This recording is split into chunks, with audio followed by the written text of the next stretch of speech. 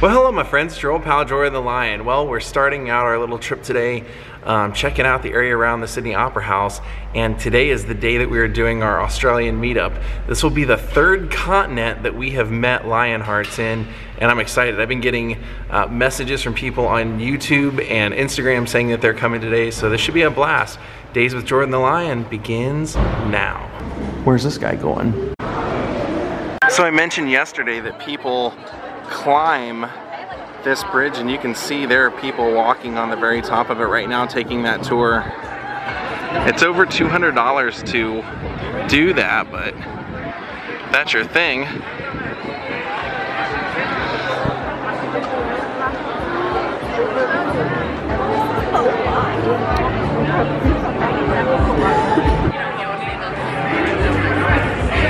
And if you remember a couple of weeks ago when we were taking off for Florence, we ran into Wayne Coyne from the Flaming Lips, and he said that they were catching a flight to come and play here, Sydney Opera House. We're walking through the opera bar now. If you look over here underneath the bridge, you can see Luna Park. Now the Sydney Opera House is known as like an architectural masterpiece, and it's one of those things that everybody likes to check out. But our friend Barry here used to work here, and he was actually saying the sound here is not that great compared to like what it should be. He said for an opera house, it's not got the greatest sound. Now Barry, one of the things you told me was that they actually have like a place inside the opera house that you can fish. That's correct. So if you go down about 2 floors underneath here, there's a bunch of corridors under the house, and these sea walls here at the side, there's an inlet that lets the water come inside, and there's a gap of around maybe 3 or 4 meters where the water is coming inside the opera house, and you can fish inside the opera house.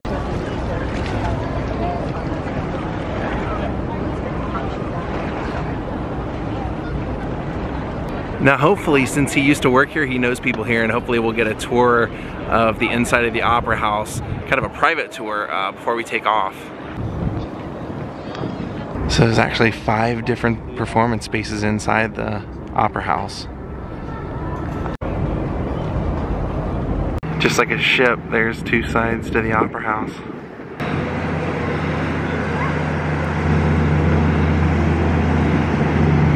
If you follow where this boat's going, you can see there's a fort out in the center of the water. Take a look. It said it's Fort Denniston.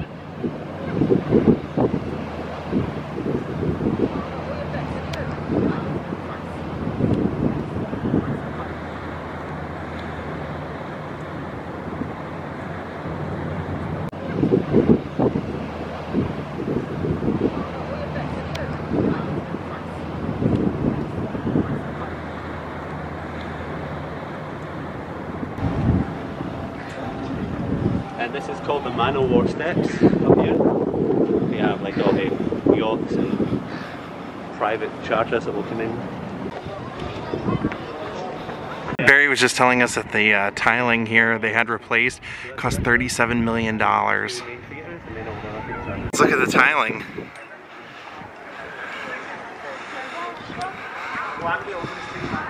Look inside the bar restaurant of the opera house. Isn't that cool? Wow.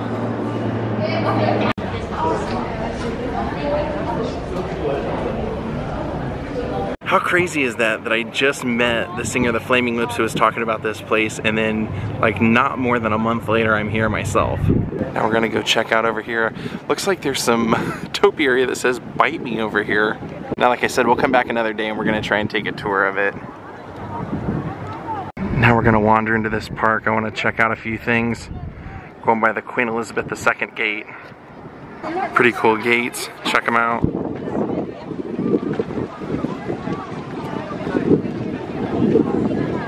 See, I saw this from the opera house. I was like, what does that say? Does that really say "bite me"? It sure does.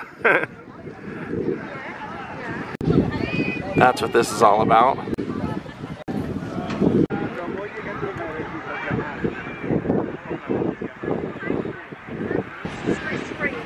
So we're now heading off to Frankie's Pizza. I'm gonna do my meetup, and Vicky's gonna do a book reading.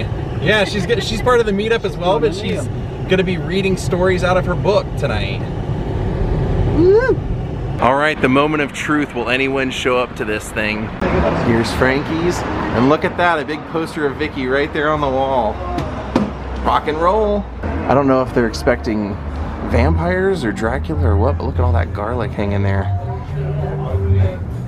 That's Frankie's down there. All right, our first two. All right, what you got a gift for me, huh? Yeah, we got a gift for you. This is our favourite Australian animal, which is a wombat, which we give to all our American friends, whether we're there or if they come here. So, Brody. Thank you so much. That's so cool of you. I actually saw my first wombat yesterday. You got to name it though. You got to give it a name. I should name it Linus. Two more. Hello. Would you like to introduce yourself? Yeah. Paul and Milan. Thank you for coming out. Live locally, actually. Do you? Yeah, Thanks for coming out. Old vlogs, especially the old 1930s, 40s. Yeah? You know. Really cool. Thank you for coming out. Great way to see LA and Yeah. the way you live, and it's wonderful. Have you ever been to LA? Yeah, I've been there 3 times. I've been once. Yeah? I've done the Lauren Hardy steps. So You have. Next time you go, you got to do the Three Stooges steps. Yeah, There's a separate I'm not set. a fan of the Stooges, not a big fan. Really? You know, I'm Some a big people- Lauren Hardy Chaplin. So yeah, I love all that. Cool. That's what got me into it.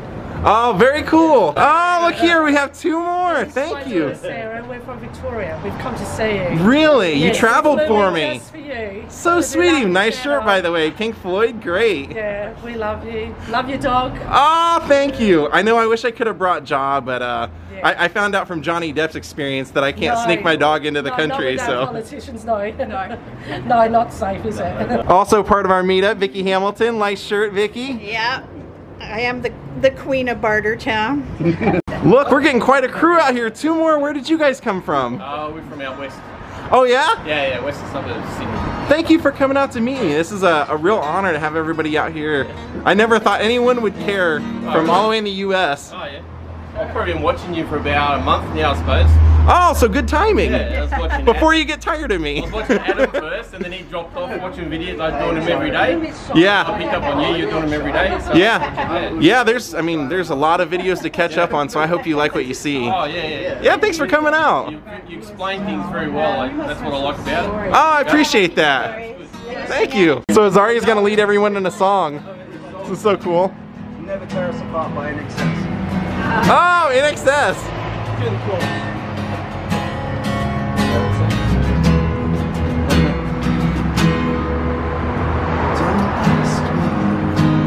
Come on. What you know is true. Don't have to tell. I love you, precious heart.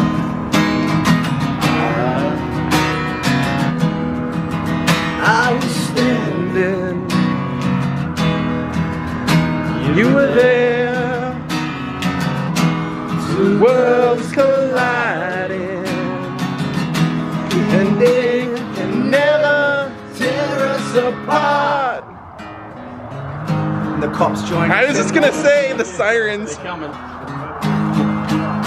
There's a bus up. They're gonna come through. We could live for 1,000 years if I touch you. We could fly. 'Cause we all have wings.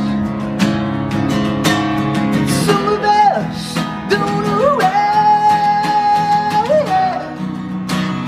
Two worlds colliding. And they will never tear us apart. Vocal sax.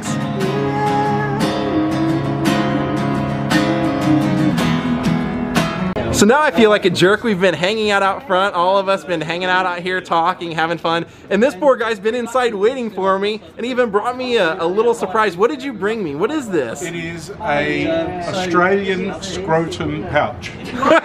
And what do I do with this? I see a kangaroo on there. Yep, you can put in there whatever you want. Okay, I have an idea of what I can put in there. And look, he brought this for Amy. Look at that. That's awesome. The kangaroo keychain.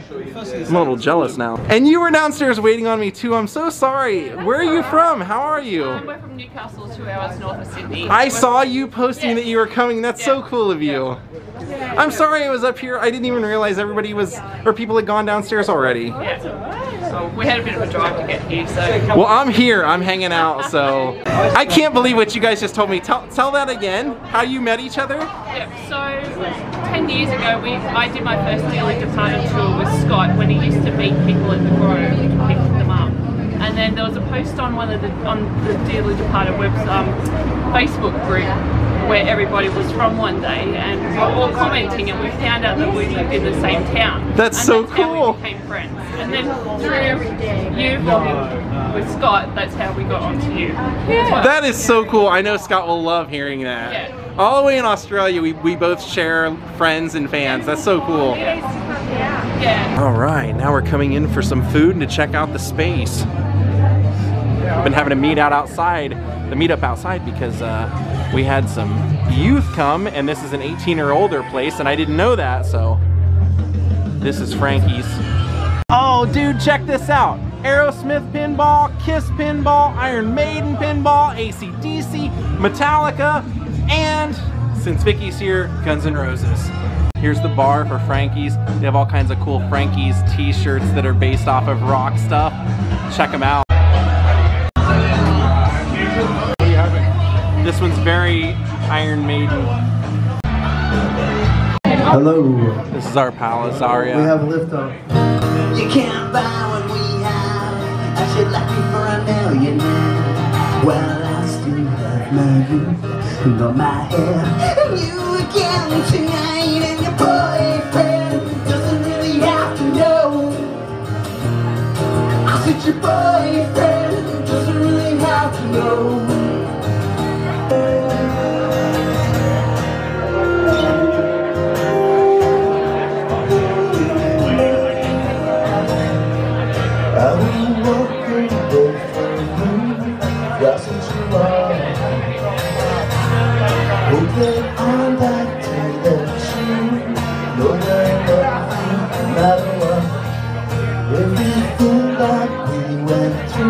So now Vicky is going to do some readings from her book, some of the stories out of her life, so I'll show you guys a little bit of that. I guess I'll start with Motley Crue because they were kind of my first band that were like super successful, and this is from chapter 9, and that chapter is called Shout at the Devil.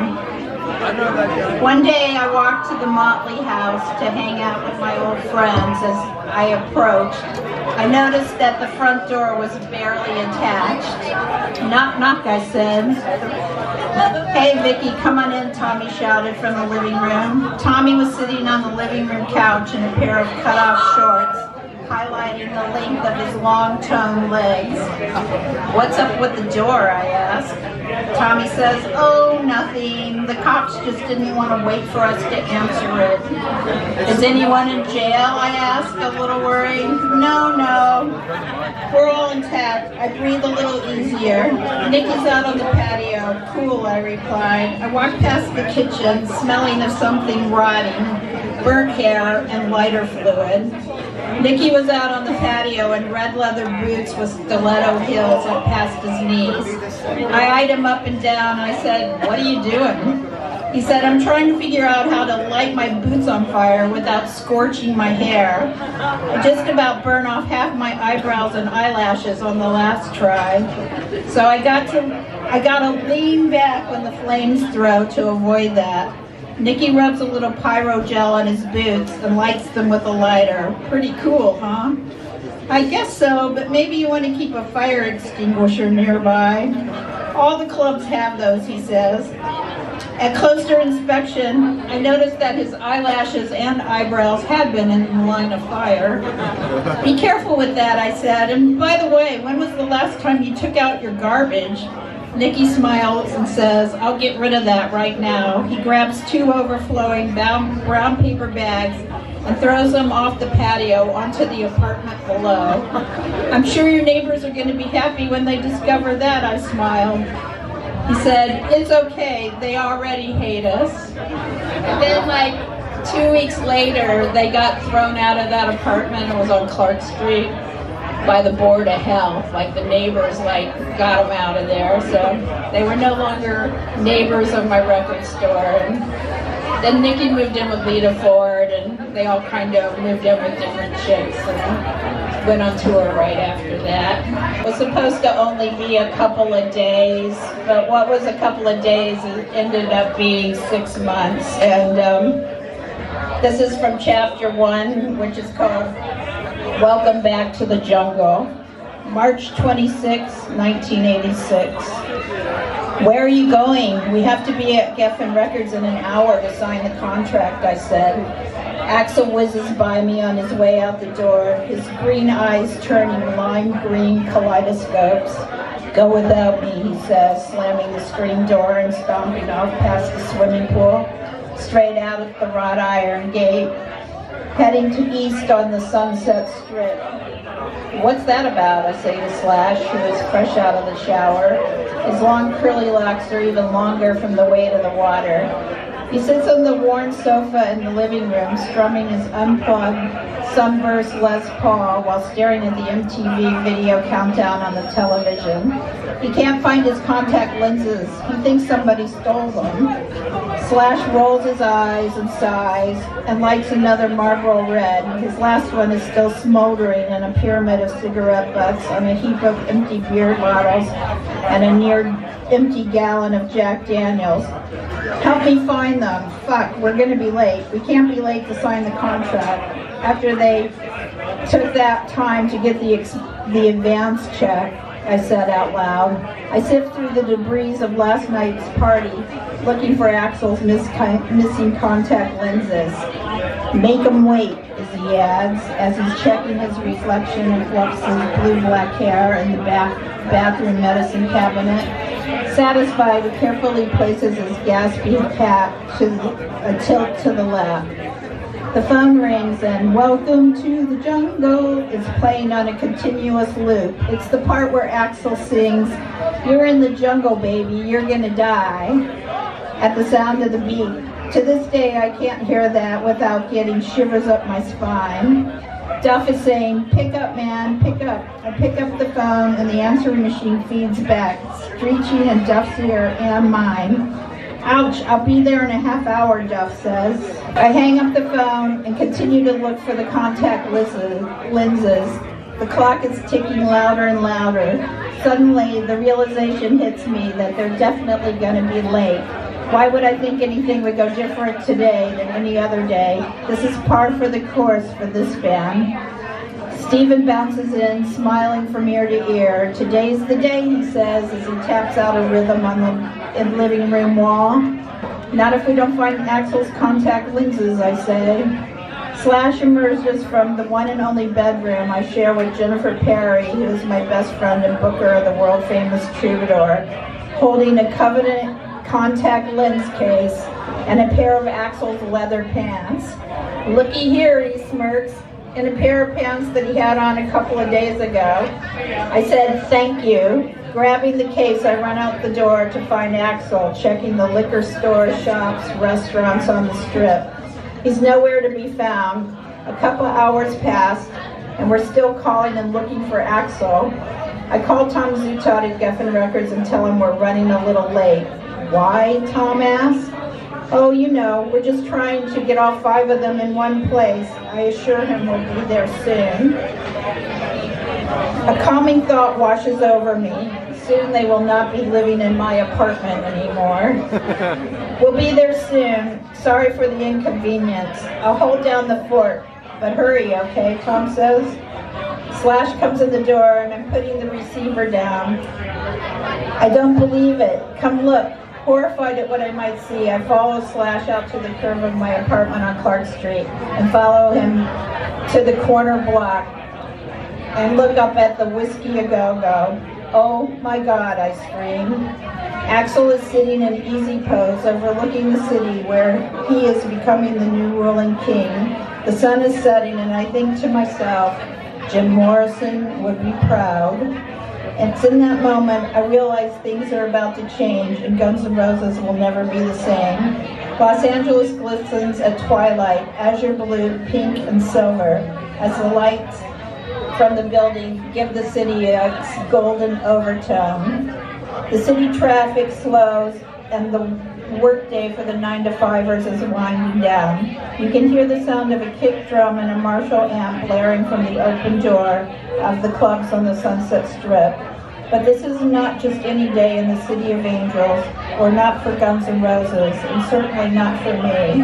Because tonight, as all other young wannabes rock stars in West Hollywood pimp, pose, and dream of becoming famous, Axl, Rose, Dove, Izzy, and Steven are about to become household names. All right, my friends, we're gonna call it a night. I hope you all enjoyed today's vlog. Pretty cool to meet people that watch me all the way here in Australia, and people that traveled and flew to meet me, people that drove 6 hours to meet me today. That was pretty freaking awesome. Thank you to everyone that came out. Thank you to Frankie's Pizza for hosting it, and we'll see you all tomorrow. Have a great night from Sydney, Australia. Goodbye.